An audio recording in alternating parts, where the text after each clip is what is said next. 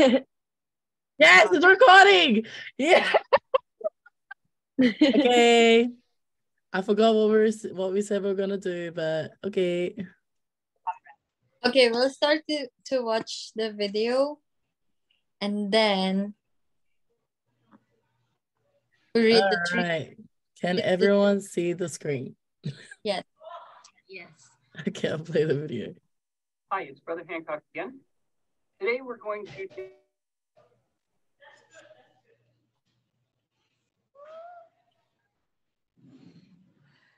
Hello?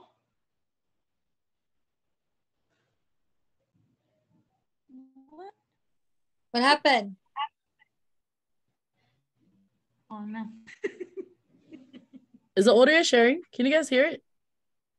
Yeah, at first we hear it, but then Oh, because I muted. Oh, damn it. I had to stay on. Dang it. All right. Okay. Again. my face isn't there talking to you, and that's not because I don't want to be part of what you're doing in the course. It's because I really want you to focus on what's going on with the poem, right? Looking at the words of the poem, because that's what you really focus on in your own writing. And I want you to really start thinking about those words, because the words that you see there are what's important. That's what you have to support whatever opinion you're expressing on the poem. So today we're going to look at, as I said, one image. That is one descriptive motif or one way of describing things in the poem that seems to be important. And that could happen in one small place in the poem, or it could spread out through the whole poem. And I'd like to look at one that comes up a lot in this poem. That is, we read, "She walks in beauty like the night of cloudless climes and starry skies, and all that's best of dark and bright meet in her aspect in her eyes." So I'm going to look at this dark and bright. That is, light and dark seem to come up in this poem a lot. And so I want to look at that image, the image of darkness and light. And I want to see what it's doing here. What is it doing in the poem? How does it work in the poem? So I'm going to take line by line this poem and look at what it has to say about darkness and light. So let's look at the beginning. "She walks in beauty like the night of cloudless climes and starry skies." So in some way, she, or the way she walks, or her beauty, we've got to decide that, but it's like the night of cloudless climes and starry skies. To me, that says it's like night. It's not like dark night. It's not like a night where you can't see anything. It's not a scary night or an ominous night. It's a night where we can still see there's enough light. Okay. Let's keep going on. "All that's best of dark and bright meet in her aspect, in her eyes." So there's something about not just darkness, but light. Again, there's sort of a balance going on here. Every time we talk about darkness, there's also some light, right? And it's, why is that? It says, "Thus mellowed to that tender light which heaven to gaudy day denies." There's something about day that's gaudy or showy or flashy, right? If we looked up that word, it would tell us that that's what it means. Flashy, showy, that wants to be seen. So this isn't something that just says, "Hi, here I am over here," but there's a mellow light going on here. So there's something we can see, but that's mellow. It's not gaudy. It's not showy. Okay, let's go on. "One shade the more, one ray the less," or a little bit darker, a little bit less light, "had half impaired the nameless grace which waves in every raven tress," or her hair. That is, there's something about her hair that's graceful, but if there was a little bit more darkness to it, if it was a little more, there was more light, then it wouldn't be right. There has to be some kind of a particular balance that's going on in here. "Or softly lightens o'er her face." So we can only see her face in a particular light, and it's not darkness, but it's not showy. And there's something about that going on here. "Where thoughts serenely sweet express how pure, how dear their dwelling place." So we're going to stop there. I want to, just by saying, okay, now we move on to this idea of her personality, we might say, or her attitude, the way she conducts herself, the way she does things. Okay, we move away from that light a little bit, although we come back to the tints that glow later. So I say, well, what is this saying then about this woman?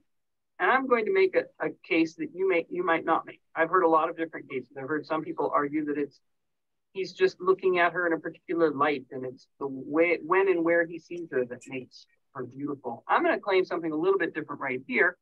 I'm going to claim that this woman is, that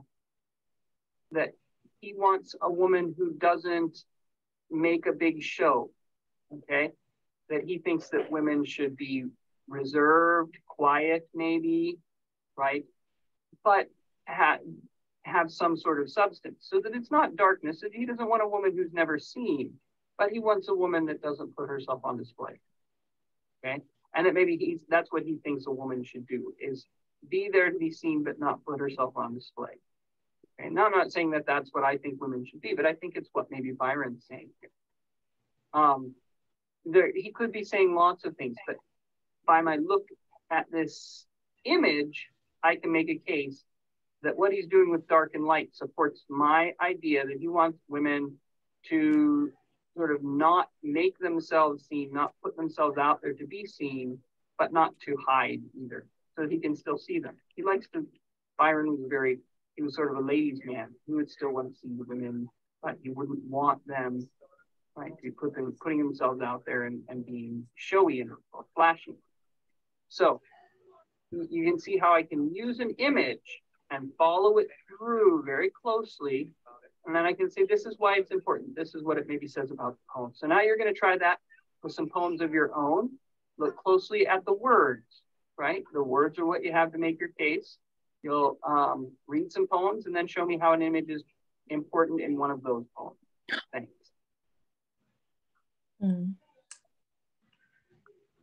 Okay, I just gotta notice that it will end in less than 10 minutes. Really? Yeah.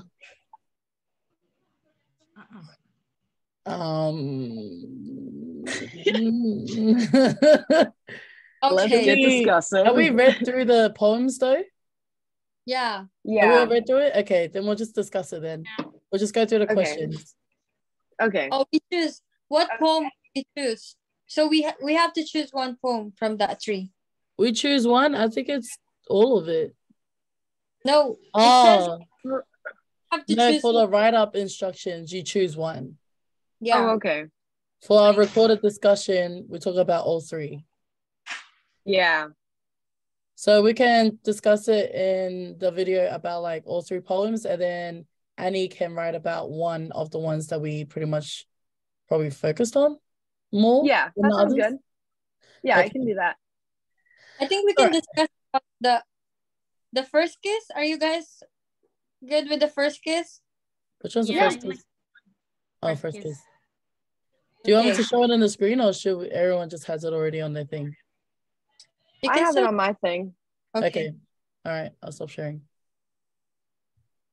All right.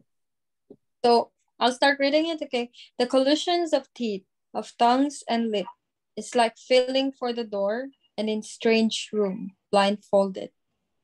He knows her after 4 dates, but of them taking pains to laugh correctly, to make eye contact, she thinks at least this long first kiss postponed the moment she'll have to face 4 white walls.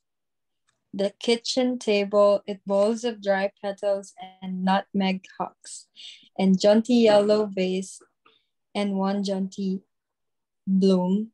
The answering machine once blow shut eye. I'm not pretty good in reading poems. So, first question.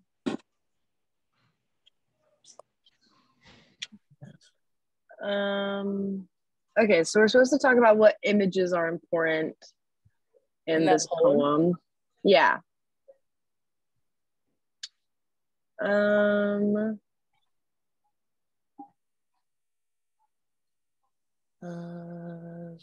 I think we have to read the three, and then we just have discussed the one Is this the same?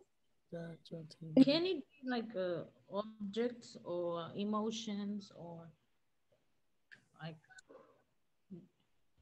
things that are included in the poem, like strange room, blindfolded, that gives us an image or like a picture of what's happening? Yeah.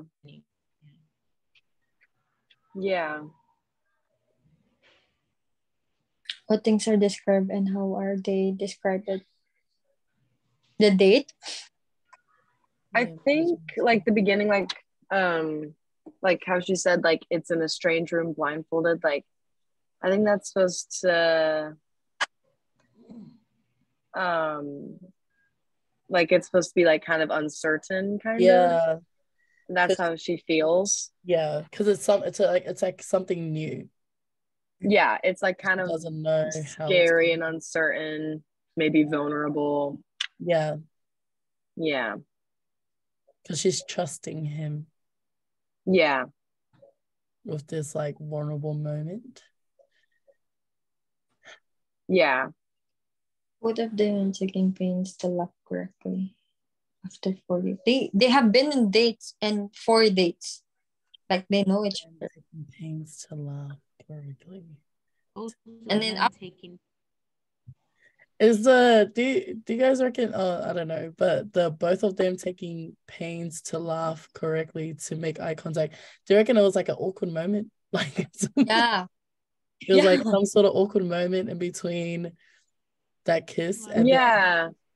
Yeah. That's and probably then she's also like in the past. She thinks at least this long first kiss, like it in a way, it kind of describes her hope of what this first kiss might do for her, not for the moment, but like for her, like in the next few moments. Have to face full white walls because she has to go back home. I think that's what she's trying to say. Well, where's she trying to go? Nah, jokes. Postpones the moment she'll have to face. Yeah, Flo, what does that mean to you, Flo?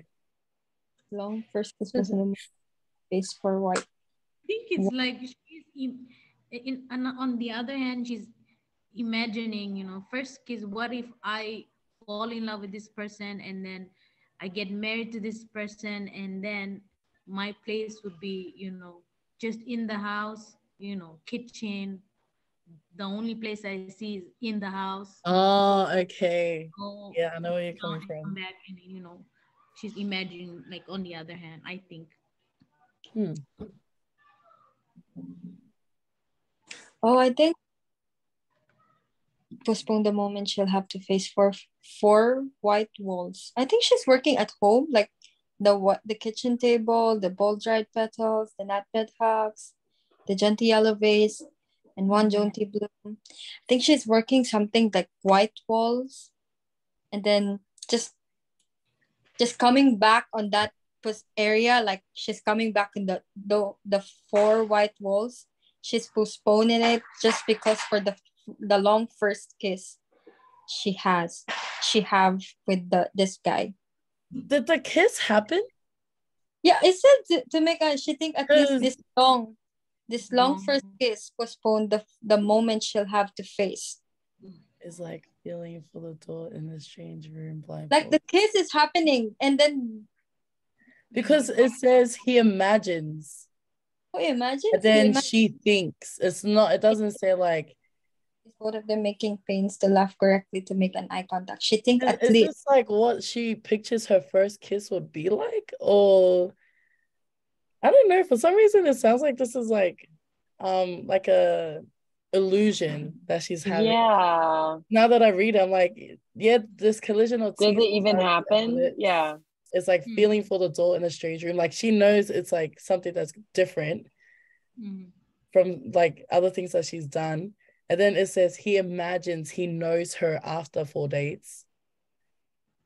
Like having awkward moments to make eye contact. And then she thinks at least this long first kiss postpones the moment she'll have to face. I don't know. It seems like it's not happening. Like it's all in her imagination of what the first kiss would be like. Yeah. Not that it happened. Sorry, we got less than 2 minutes. Okay, I guess. I don't know. Sorry, that just kind of changed my thing when I read it. Like he imagines, she thinks. Like, wait, did it happen? Yeah. How does the image affect the message of the poem? How does the image affect? How does How it does help? the image affect? I think there's like too many images happening. Like, Yeah. this is It's like the every wording of line it, is so like, detailed. yeah. Like at first you picture it like, oh my gosh, they kissed. And then he Yeah. imagines like, wait, what? Yeah. Did it really happen, or is imagination, illusion? Yeah. I don't know. Maybe it's her hope of what this first kiss will do for her, because like we've been taught about like, you know, knight in shining armor, they'll come and like sweep us off our feet and then take us to a faraway land where they will provide for us or something like that. I don't know. Castle or something like whatever it may be. Answer the last question. That is how the poem make a point about an issue or a theme. Yeah, that's the issue. We're Something confused. that it did happen, or it just still It's gonna imagination. end. Sorry guys, it's gonna end. Okay. Do we have enough? And I think we have enough. We discussed Okay. this poem. I will post it in the on YouTube and I'll send you the link. Okay. All right. Thanks, girls. Thanks, guys. Bye. Bye. Bye.